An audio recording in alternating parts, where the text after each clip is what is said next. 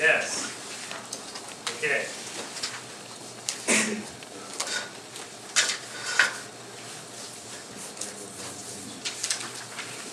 So today, does anyone know what we're talking about? Photoresistors. And more generally? Sensors. Sensors, right? So you have this thing, you can tell it to do stuff, but this is kind of like writing a Python or any really program that has no inputs. It's very boring because all you can do is tell it to maybe blink or blink but not very brightly. And these things are less exciting than telling it to like turn on when you turn off the lights or you know, turn right when it bumps into a wall or anything like that. And you can imagine you guys will be getting one of these in 2 weeks. You're going to have this little chassis, right? It's like going to be really boring if you have your thing strapped to your chassis and all it does is blink an LED. That's going to be quite boring. So we'll try to avoid that, and we'll try and get some inputs through some sensors. We actually have already used an input in the form of our button. Right? You push the button, something happens. Buttons are a common sensor, kind of a binary thing. You can have things in set modes, like a toggle switch, right? You can have it be like on super bright, on medium bright, and then off. You could have it be a momentary button, so like you press it and it like sends a command, like a keyboard. You can have it like a power switch where you press it down and it stays on, and then it stays on until you press it again and it turns off. All sorts of, even like inside of switches, there's all sorts of complexity and different things you can do with them, different kinds of switches. But today we'll sort of get some interesting, fun, hands-on experience with two kinds of sensors and sort of like the most basic classes of sensors. And we'll talk a little bit about digital sensors, which are very cool. They're very cheap now. They're a very good option if you ever decide to do a project. Probably start with them. Who did ModCon? Who had to calibrate a thermistor? Oh. Who would have paid $3 for something that wouldn't tell you exactly what temperature it is all the time and calibrate itself? So a lot of people, some people understand the deep educational value of calibrating your own thermistors. But aside from that, I mean, it was probably kind of annoying to do this. And if you imagine you had 10 thermistors and you had 10 different lengths of wire, you would have never ever finished because you would have had to count for like the length of wire and the resistance. Does it like bend and get broken? It's a huge pain. So someone was pretty bright a while ago. I'll show you guys an example of this maybe during build time. But they started to think, well, we have these tiny computers, they're really useful. What if we made a really cheap one that we could stick into a little box and it'll do something like get the temperature and it'll calibrate itself. And then it'll talk to other devices on the bus, or like a master device that queries it, and tell it how hot it is. And this was a really good idea. And there was the birth of the digital sensor, more or less. This thing calibrates itself. Has like maybe, I think probably 10 bits, so 2 times, 2 to the 10th, sort of like divisions, and it goes from some, like -40 to like 200 C or something. $3. Calibrates itself. External components that you need are a power supply and a ground, which you should already have, and 1 resistor. Also, you can put a whole chain of these together. And so you can, maybe if you're on Baja or on Revo, or if you have a project where you want to measure a bunch of different temperatures all at the same time, maybe temperatures in different rooms, you're building a thermostat, or pretty much anything you want to measure a bunch of different temperatures, you can chain these together, so you can have them like all basically on the same input pin on your microcontroller, and your controller will just say, device 3, what is the temperature? The device will say, it's 97 degrees here. Device 2, what is the temperature? It's 50 degrees here. Device 4, what's the temperature here? This one's outside. It's -10. Don't go outside today. Right? And they're like $3, so that's like really cheap, especially since you don't have to calibrate them. Expensive thermistors can be like $1, so there's not really any point in not going digital for convenience's sake. I guess the downside is you can't easily add like filters to it, but I don't know if that's something you want to do. Depends on your project to some extent. So I'll show you guys more about that later. But who's used a photoresistor before? Some people. Maybe not in ModCon. Yeah, that's good. It's this week's labs. Oh, it's this week's lab. Okay. Oh. Well, I'm going to preempt them then, and just go ahead and tell you about these things. So these are in a large class of what I would say is a class of sensor that is a resistive sensor, right? So you guys, who did the strain gauge lab? Lots of you. Okay, so you had this little like thing with all these like sort of fingery interlocking elements, right? And you bent it, and they sort of like the resistance changed, right? Because they got thinner or thicker. You guys also have the thermistor, also a resistive sensor. And also you have our LDRs, which are light-dependent resistors. And there are all sorts of resistive elements, right? And that's like a very common measurement device, very common sensor. So people's sort of first instinct normally, when they play with these things, is on the first page here. If everyone looks at that, that's what a lot of people do. They go, I'm going to roll this.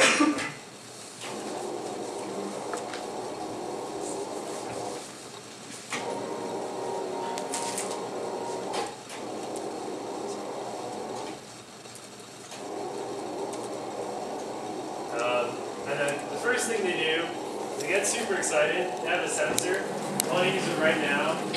And so they get sort of like power. This is the symbol for power. And an up triangle. And then they put their LDR here.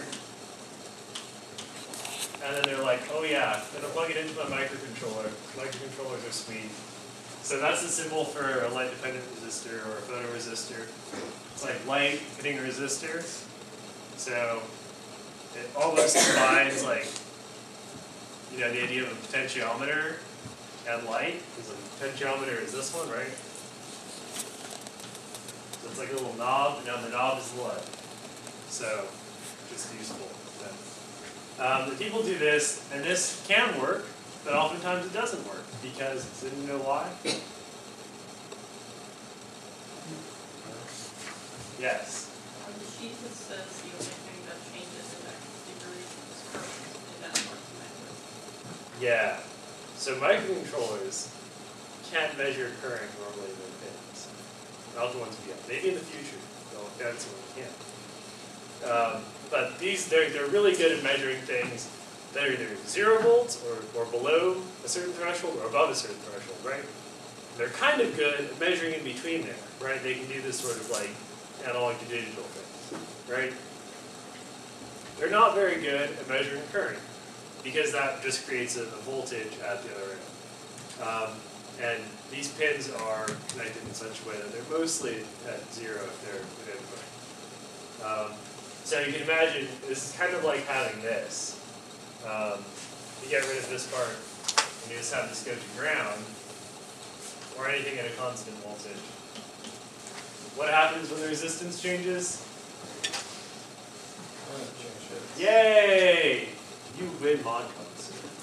Right, so we have this one. This thing isn't changing, right? So the voltage difference across this isn't going to change, right? It's like 5 volts. It's 5. And the resistance is going to change something, I don't know, some amount, right? And so we have sort of squiggly part. And so the only thing, like the parameter that must change then is the current. And you can't measure that because you have microcontrollers. So everyone remembers our friend, the voltage divider, right? Yes. Yay! So here's the voltage divider. So you have your power, you have your resistor, your other resistor, And so you've got light coming in here. Maybe you read this one. Well, you read this one, or you can have your light dependent resistor here. Or if you're really tricky, right? Here's something tricky. What if you have two light dependent resistors? What can you use this for? Compare. So if they're exactly the same, then they'll be the same resistance, but then if there is one brighter, like if you're a bright source here and a darker source here, you can see how much of that is different. Yeah, so if you had a really bright light here, you imagine that the resistance would be small, and when we all redraw the formula for the voltage resistor for people who may not know, or people who are not here, or people who haven't done it in a while, you can like figure out which side is brighter, and this is really handy if you have a robot and you want it to go towards the light, right? You have like a light seeker or a cockroach, and it's like the light turns on, it's like right, and like runs away.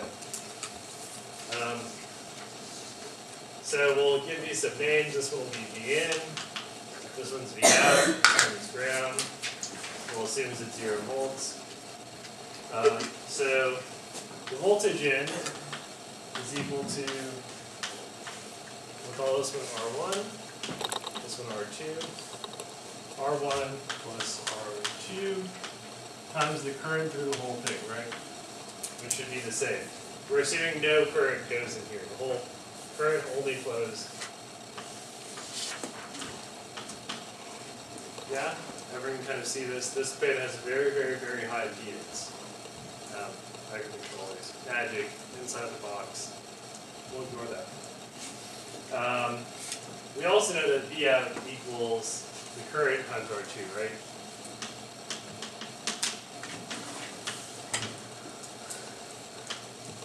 Sorry. Did I say this? Yeah, that's correct.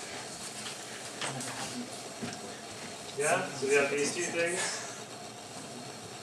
In both cases, I is the same, so we just solve for I and then substitute it back into the first problem, because we, like, you know, we want whatever output is in terms of V in. So we go ahead and we say that I equals V out over R2, and then we substitute that back into that. Let's sort of quickly finish this up here. We get V in equals R1 plus R2. V out over R2. It's all in here. You can't see, right? And then we just kind of solve for V out. So we move all these sort of terms that are being divided and added and multiplied. We just sort of get rid of them. We can just sort of say this all over R2. Move from there. Now we just say V out equals V in times R2 over R1 plus R2. So that's super handy. Useful formula to know if you're ever like messing with these things. But you don't know this, so I haven't passed out the resistors yet. But I'm not going to give you any pull-up resistors or extra resistors to create a voltage divider. Did anyone guess why?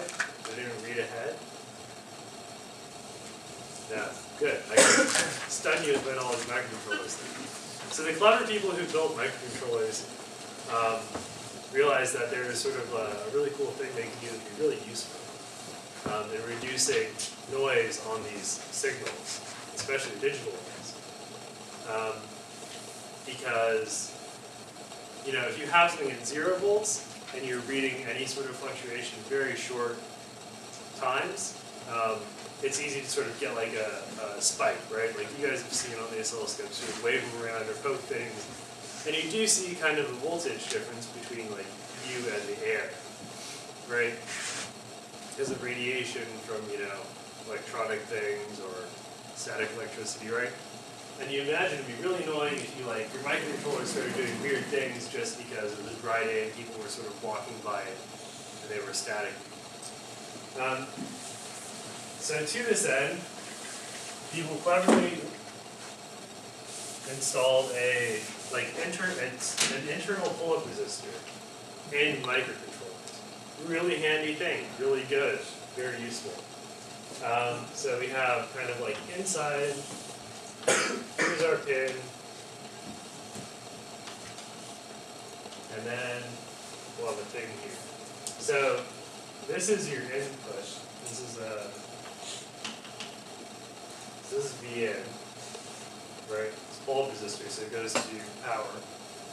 And then you can put your button out here, and instead of connecting your button to power, which also means that the microcontroller would have to sync all the current that's going in, so which would be bad if the button has a low resistance, which it should. You can fry your chip if you have to connect something really big. Instead, what you do is you send power out, and so it's limited by how much the microcontroller can supply. And it would turn on the beep. So here's your button, and here's ground. So now your microcontroller is now supplying power out, so it's not going to fry itself, hopefully. And it can detect when it goes low, because this resistor is kind of big. So it's not like when you press the button, all of a sudden voltage over. Bulb resistor.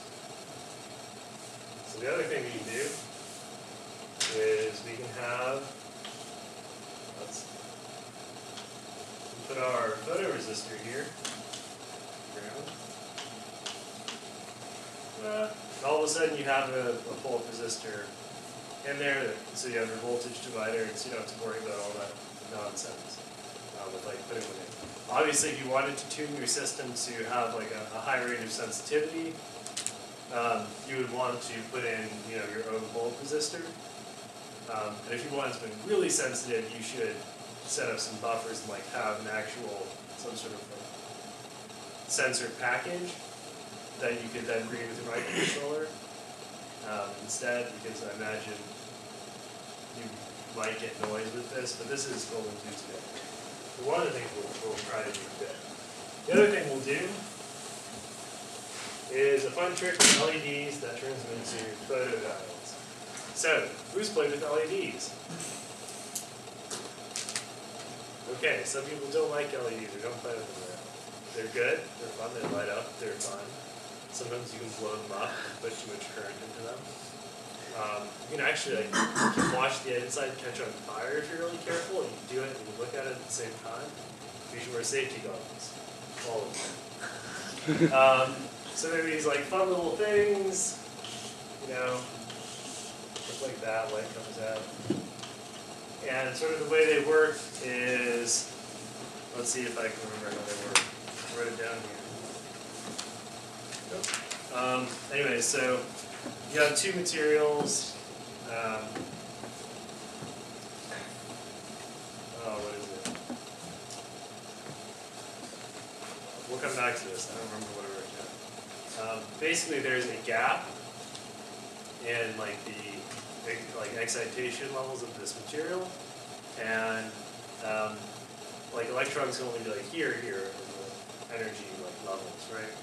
And so when they fall down, they release energy in the form of light. And electrons are sort of supplied by the voltage, right? So it's pushing the electrons up, and they're sort of like falling down this gradient and going to ground. And that creates light. Now the interesting thing is that if you fill this up, electrons start to move through the diode, and you get a voltage potential basically across the diode. And it correlates to how much light you put onto it, which is kind of cool because, I don't know, like photoresistors are something like 70 cents, maybe, if you get them from DigiKey in large quantities. But like LEDs are like a couple cents. So if you're like, hey, I want a light sensor that will tell me if the lights in the room are on or not, you can use an LED, which is very cool. You can also use them for like light finding robots. They're just kind of a cool, cheap thing to do, especially for prototyping. And you don't even need a pull-up resistor because it's actually generating the voltage. I wish I'd brought an oscilloscope, so I'd show you guys. I didn't, so maybe I'll make a video of it. Basically, you just have your pin on your microcontroller, and then you got like your LED, and you would want it to be this way. supposed to be. And this will increase the voltage dependent on light. So the symbol for that is either squiggly lines or straight lines into the photodiode. They also sell these as like an actual thing, not just LEDs. But LEDs are cool because you get other interesting features like what color is the glass around the LED. If you have a green one, then certain frequencies will get passed through more easily. It'll also respond better to green light. There's sort of interesting things to think about as far as like choosing LEDs for sensors, which is something we can do, or photodiodes. Also, you should definitely check out data sheets for these things. Maybe do you guys want to see one? There are a couple of features that are kind of useful to check out. Yeah? Okay. Yeah,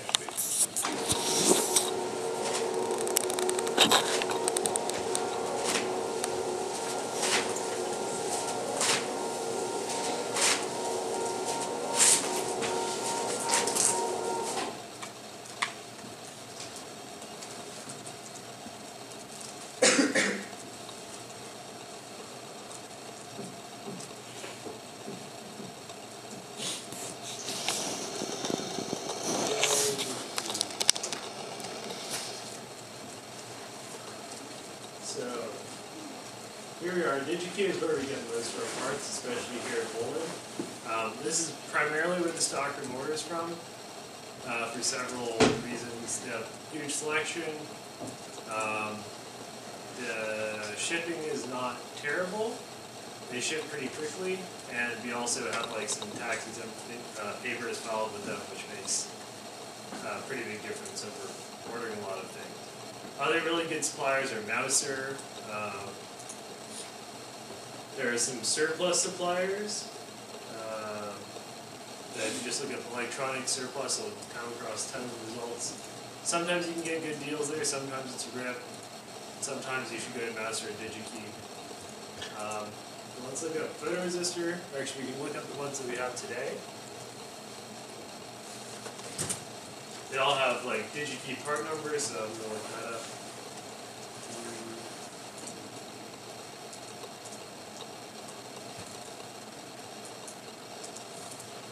Okay. Nope.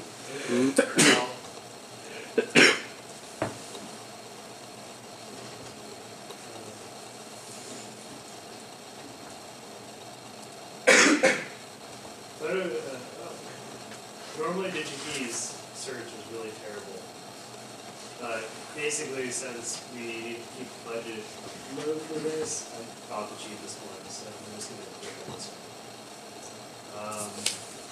DigiKey is really good about giving you data sheets, which is super important because if you are building anything, you want to know all about the parts you're using. It's probably important. So here we go. Got our thing. Got some like little part drawings of it. It's very cool. You can put it on your wall or something.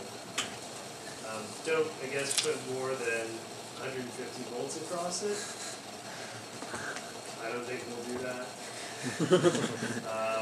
So here's the dark resistance. So in the dark, after 10 seconds, at that much light, that color temperature of light, the minimum is this, and that's the units. So this is useful if like you want to build the temperature for a sensor that you're going to use outside.